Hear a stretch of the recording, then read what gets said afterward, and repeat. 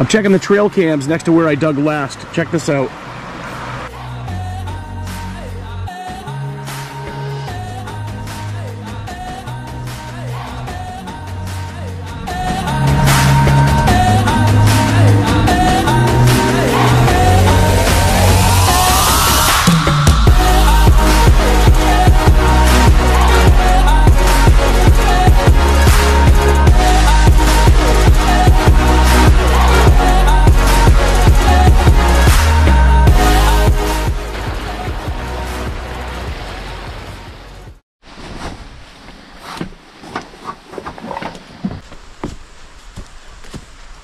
Good day, folks. Thanks for tuning in. I'm at the Brook.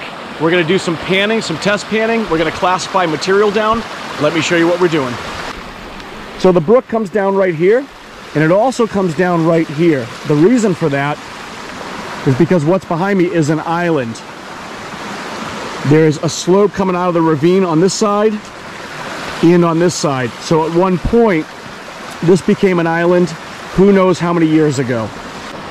So where that inside bend is, that's actually not bank, that's silted material that got pushed when this current crossed the current here and created somewhat of an eddy that pushed all the material over. So I'm going to dig that out, and let me show you how I'm going to classify. Here's the tools we're going to use. Coffee,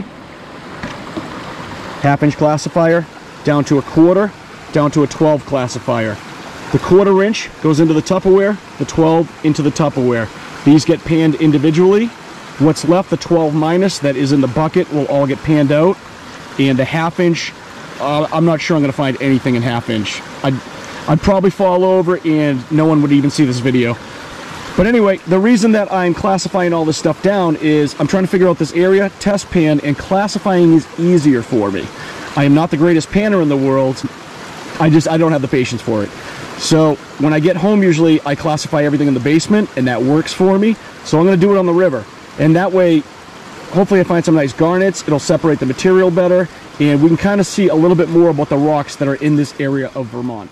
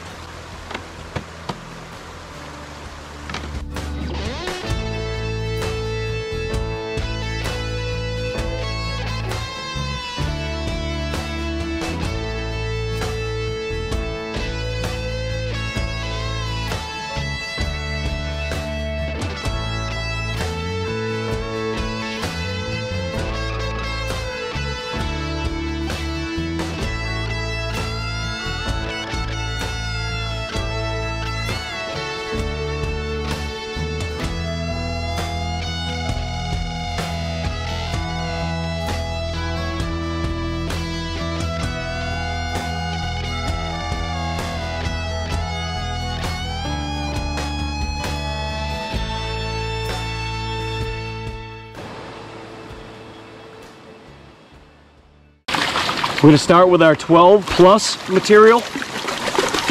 So when you're classifying and you're trying to learn what the different meshes mean, if it's 12 mesh, that means there's 12 holes across and 12 holes down on a square inch. So there's 144 holes per square inch.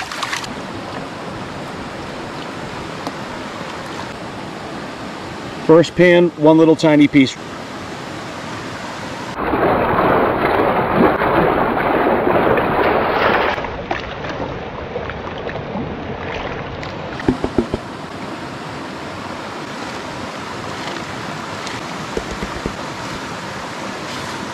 So I just found layers of clay. There's actually not a lot of material in this clay at all. So I'm finding an occasional piece. I'm going to do a couple more pans and then move on to another spot. I'm standing on the split on the other end where the brook divides.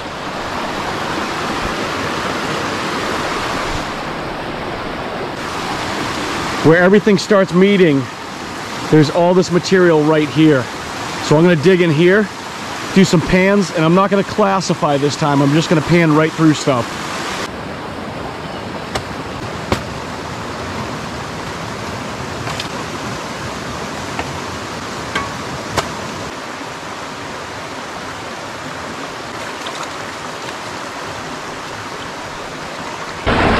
junk.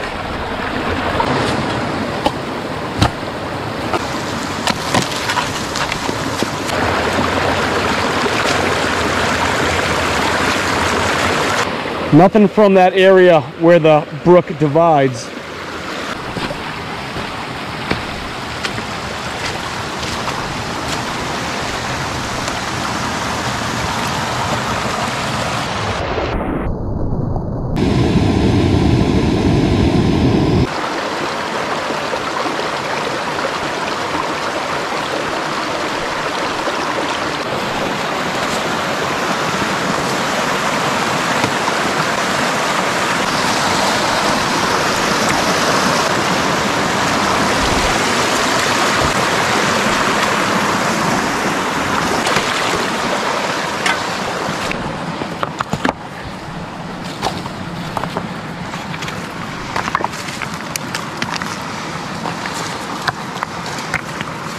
I'll tell you, sometimes when I'm working out these areas, I just pause for a minute and I just take a look. And I just can't believe some of these places. If you've never been to a brook in Vermont, it's just every state has its own look. Vermont is just, this isn't even green yet. This is gonna get jungle real soon.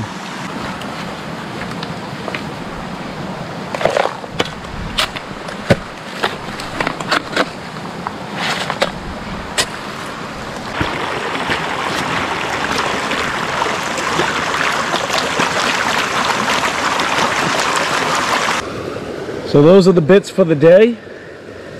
This piece is very, very coated with iron.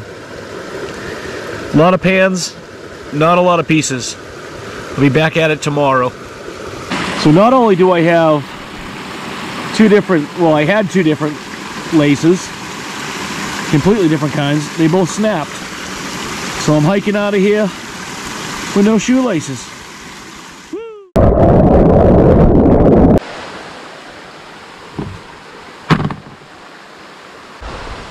Hotel Tacoma. Morning.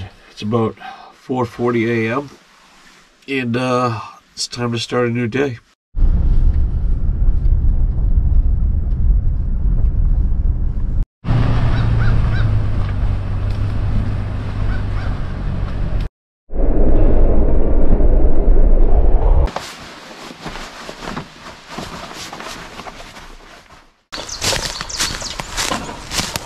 Birds are out.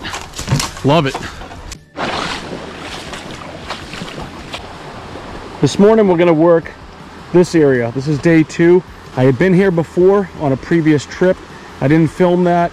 Just, it was kind of like one of those days where, hey, let's see what's under here. I did find gold here, so I'm going to keep digging this out. And let me explain what this area is. So you have this mound right here. Then you can see all these gravels that got washed right in. This was a flood stage.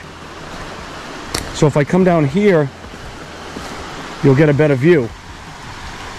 See the little island? It's tiny. All gravel deposits. This used to be the bank. Now the bank's right there. When the brook is in high volume, I saw it earlier this year as winter was coming and going. This was all water over here. So this now is a natural part of the brook.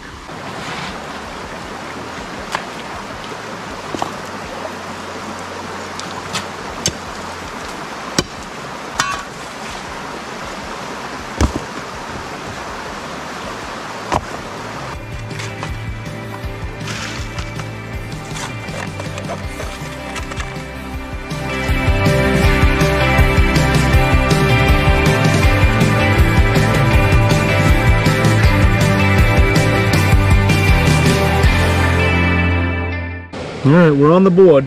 We have a piece.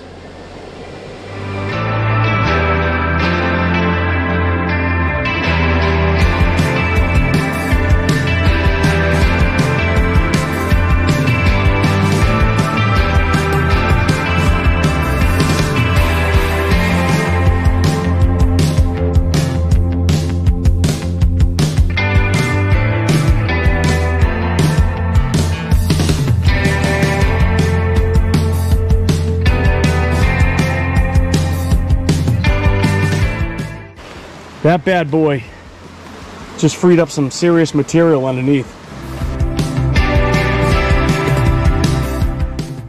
This is from that boulder hole.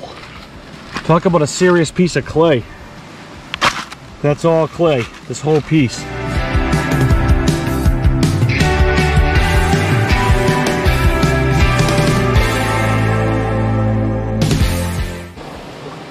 We'll take it.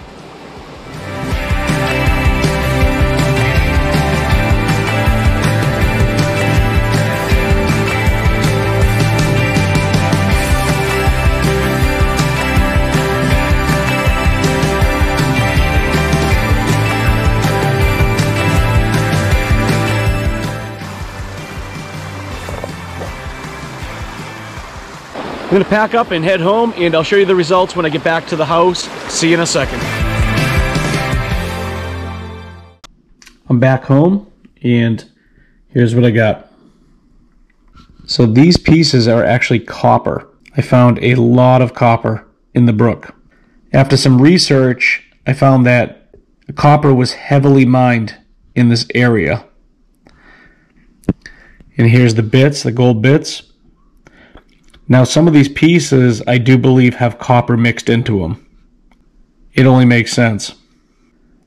So it might not even be iron staining. I'm not a geologist. But anyway, it's neat to find copper. It's definitely something I don't come across all the time. Just want to say thanks for watching. Please excuse the grubby appearance. I just got home from work. So two things to mention real quick. That screaming guitar solo you heard, that's local Boston-based musician Eric Salt. I love his music. Links in the description. Also, one other thing real quick is I talked to Scott from 802 Outdoor Explorers last week on the phone. Wicked nice guy. If you have not seen his channel yet, I'm going to leave a link to his channel in the description also. He does gold panning in Vermont, and at some point I'm going to get together with him and go out for an adventure for the day. Thanks everyone. Hope you're doing great. Be well. Oh, and by the way, check out this frog.